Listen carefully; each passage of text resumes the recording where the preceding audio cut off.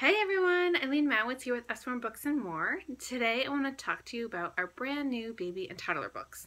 First up, we have added a few more cloth books to our collection. They come in this plastic bag. These cloth books are very nice and vibrant colors.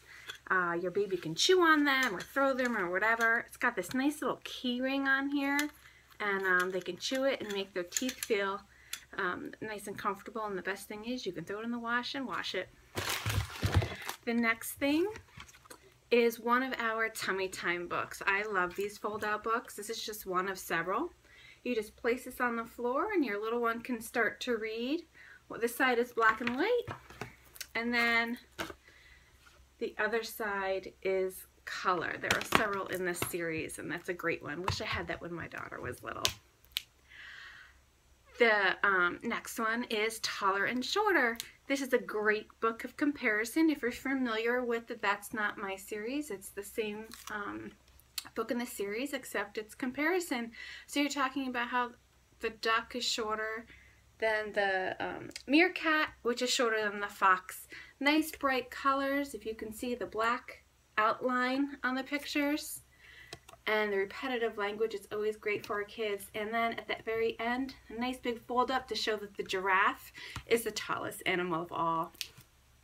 Another one I'm really excited about is our 50th That's Not My book that's been included in the series, and it's a fun one. Look at that sparkle on the unicorn.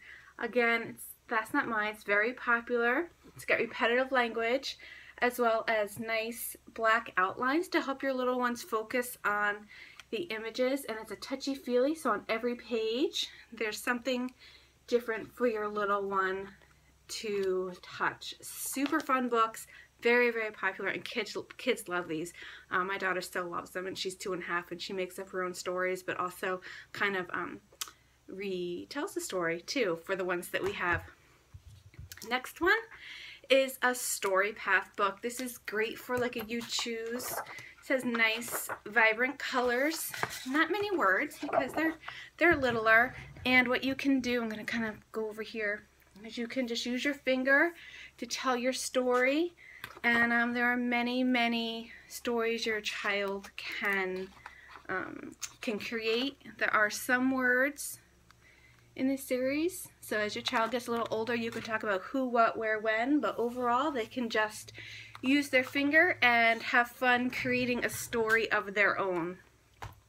The last one I'm going to talk about, it's called Love You Who. This one is a super sweet story about an owl and its parent, and you can see nice vibrant colors, super sweet about how the mama or the parent will always be there, and that the parent will let you kind of spread your wings, make some mistakes, but that no matter what, they're always there to love you. It kind of speaks to your mama heart a little bit. This is a super sweet one for read aloud or bedtime or anything like that. So those are a couple of the new ones. Hope you enjoyed.